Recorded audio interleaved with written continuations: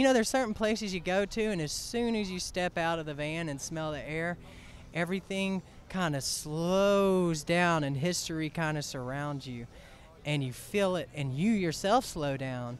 And Opelika is one of those places.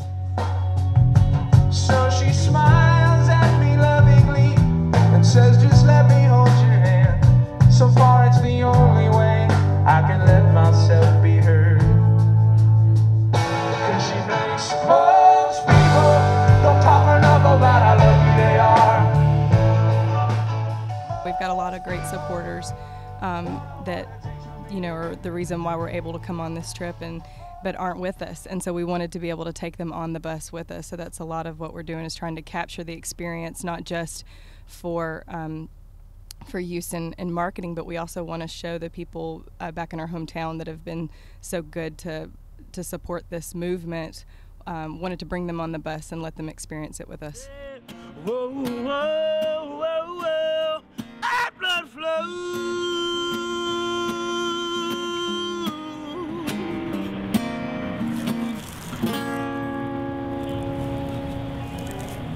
Yeah, that was awesome. Yeah.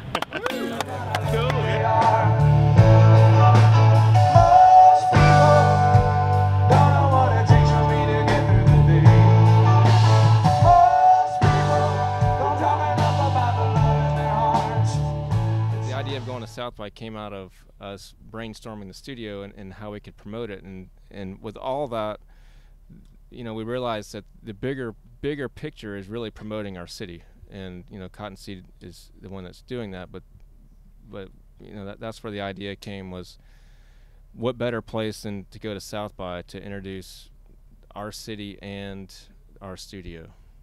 Now we're hanging at the Billy Reed party, and there's you know, some of the best bands from the South hanging out here, and you know, everyone's just drinking beers and lounging around. So it's still the same cool vibe. Just more folks kind of realize that it's cool, so they're down.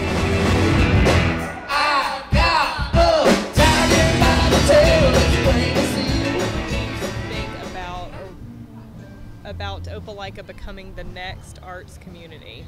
Oh, I think it would be amazing, especially being from the family I'm from. My dad's been working on that for a very long time, and I think that there are a lot of people in Opelika who do support the arts, and a lot of people who are interested in learning more, and there's a lot of potential for growth. And I think that even just in the last few years, there's been a resurgence of people wanting to live in Opelika because it is a special place and because it is different.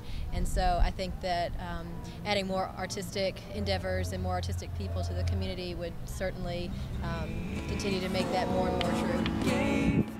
Everyone forgave. Break a stick.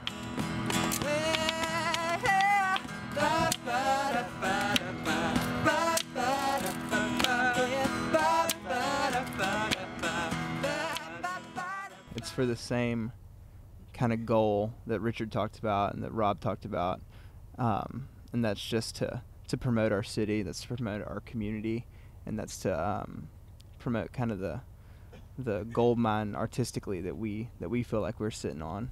The song's about that moment when you let it open back up again. Let it feel. Ready?